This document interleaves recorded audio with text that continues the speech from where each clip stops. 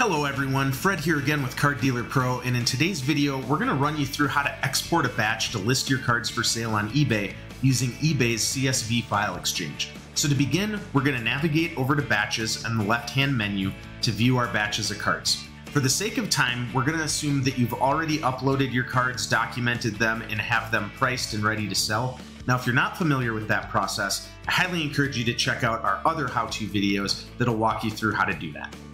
So we click on the batch, and I'm going to go ahead and drill in on an individual card so that we can look at the eBay settings for each card that we're selling. If I scroll down to the eBay settings, we can see all of the things that we can push over to eBay when we do our export. So to start with, we'll discuss start price. Now, start price is going to be the price that you want to start an auction at, or the price that you want to list your card for sale in a fixed format or buy it now type format. Now, this could be a little confusing because buy it now price is right next to that. In this particular case, we're listing this card at a fixed rate of $99.99. Buy it now would not be applicable. When buy it now comes into play is when you are offering a card up for sale in an auction and you want to give a user the ability to buy the card early and end that auction early. And we'll run through that when we run through some auction examples in just a moment. Now, best offer is going to either enable or disable the ability for somebody to offer less than $99.99 for this card. I do want to accept offers, so I'm going to leave that as yes. My format is fixed price. I could change that to auction if I wanted. My shipping service is USPS Priority Mail, so you could type in any shipping service that you want to use here. Shipping cost, I'm going to leave it 0. When I enter in 0, this will tell eBay that I offer free shipping, and eBay will advertise this item as free shipping. Duration is going to be a number between 1 and 30 that tells eBay how long you want this card to be listed for sale. Now, on fixed items, you can enter in GTC, which means good till canceled, which will leave your item up for sale indefinitely until it sells. If you enter in a number between 1 and 30, that listing will actually end after that number of days passes. Returns, we can choose if we want to accept or not accept returns. I'm going to choose not to accept returns on this card. The zip code is going to be the location where you're shipping the card from. And then the shipping, return, and payment profile are optional fields that you can enter in if you use selling profiles with your eBay store. If you aren't familiar with selling profiles, I recommend you check out the eBay how tutorials from eBay's direct site. Very helpful, and I encourage you to use them if you sell a lot. And we have our dispatch time max, and what this number is this is telling eBay how long is it going to take us to ship the card after someone purchases it. It is not saying how long it will take for the card to get delivered. So if we leave this in as 3, what that would tell eBay is that after somebody buys the card, you have 3 days to provide the tracking information on that card to ship it out. Now, I'm going to set this as 1 because eBay actually incents you and gives you lower fees if you maintain a high rating and you ship out quickly. So I'm going to put that in at 1. Now, the last setting that was up here in the beginning is store category.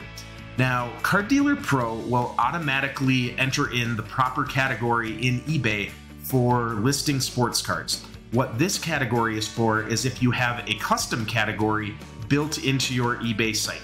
So if we go to our eBay page, the selling page, and then we go to store and store categories, if you have store categories built in your eBay store, you'll notice this category number over on the right. I'm going to list this in my ungraded singles category, so I'm going to go ahead, copy this number, and go back to my listing and enter that number in, which we already have. So all of my information is now set, and I'm ready to list these cards for sale on eBay. So what we can do is when we're looking at our batch, we can export the batch. When we click export, the default option is eBay CSV. We're going to leave that as is and click export. You'll notice that we get the green success message up in the right corner, and we've now downloaded the CSV file. If I pivot back over to eBay, what we do to upload these cards is we go to the My eBay link in the upper right, and we go to selling. From here, we click on the Reports tab and Uploads. Now, it gives us 3 different steps to follow Select a template and fill in the template. Steps 1 and 2 we've actually already completed because we've just downloaded that template from Card Dealer Pro. So you can skip 1 and 2 and jump right to 3, which is proceed to upload. So we click upload template, choose the file we want to upload, which is the file we just downloaded, click open, and then we now see down in the bottom left corner that the upload is in progress. Once this is uploaded into the system, we see that it's in process right now, and after this refreshes, the status is now complete. That means that the 6 cards we were working on are now listed for sale.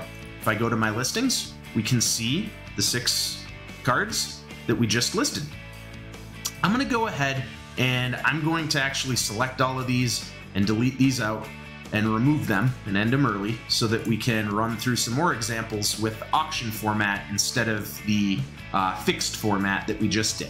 So I'm going to go back to Card Dealer Pro and go back to my batches, and I have a different auction batch that we already have set up. So I'm going to go ahead and export these out since they're all ready to go. Actually, before I do, we'll jump in and look at this one card. We have this one set price-wise for the auction to start at 99 cents and the buy it now price at $29.99. So with this particular card, this is going to start off as an auction, and if anybody wants to end it early, they can buy it for $29.99, and I've chosen to accept best offers as well. So we'll go back to our batch of cards that we now want to list in an auction format and click export. Choose eBay CSV as always. We get the download. And now we're going to go upload that into eBay like we did before. Now, in this particular upload, I've actually omitted some information on purpose in this batch so that eBay will generate an error, and we can walk you through how to fix any errors that you might get in your file format. So we now see, instead of this saying complete, it says that 6 have failed. If we go ahead and click on download results, it will download a CSV file that explains to us what happened and why they did not accept the upload that we gave. So if we look at this, we were given a 1009 error message which states that no item location exists and that that field is empty. So a required field with eBay is the zip code field of where you're shipping the card from. If we go back and we look at the information for our cards here, and I scroll over to zip code, we'll notice I forgot to enter in the zip code for these. I'm going to use the fill column feature to enter in my zip code and hit fill, and I now have a zip code for all 6 of these cards. I'm going to go ahead and click the save button to save that information. Now, while we're here and while we're talking about saving time and using things like fill column, another thing that I'd highly recommend to everybody is if we navigate to the settings tab on the left, we can actually set default eBay settings. So if we scroll down, here's my default eBay settings. So with this, I have my zip code entered in. I'll always have that on all of my eBay listings so I don't have to type that out for everyone. Same with my shipping service, my shipping cost, the format that I like to list in. So this is going to be my defaults. So every time I upload a batch, all of the cards will automatically get all of this information. I can certainly change that information later on when I'm going through the documentation process, but this can save you a lot of time by utilizing the batch defaults. I'm going to go back to the batch that we were working on. Now that I have my zip code entered, I'm going to go ahead and I'm going to export that batch again. So we'll export a fresh new CSV file. We will go back to eBay and upload that new file. And now that we have the zip code entered, instead of getting a failure message, we should receive a message that these have completed and are successfully listed for sale. So here's our completion message. If we go up and we look at our store listings, we now have the 6 listings. We scroll down, we can see they're all in auction format, starting at 99 cents as we had designated. If I go in and I look at this particular one that we set the buy it now option on, we can see that it's an auction starting at 99 cents, or someone can end that auction early and buy that card for $29.99. This has been a quick run through on how to upload the CSVs in exporting batches from Card Dealer Pro into eBay. We do have a user guide that runs through all of the different required fields on eBay in PDF format within the help section of Card Dealer Pro. Our help portal has tons of helpful information. I highly recommend you check that out. It's also very useful when you run into errors on eBay. We have documentation on all of the error codes that eBay could return and how to correct those. Hopefully you find that very helpful. If you need additional assistance though, and you're new to eBay File Exchange, don't worry, we're definitely here to help you out. I highly encourage you at any time to click this support button in the lower right hand column to open up a support ticket, and we'll gladly jump on a Zoom or a phone call to help walk you through this and troubleshoot any issues you might be having.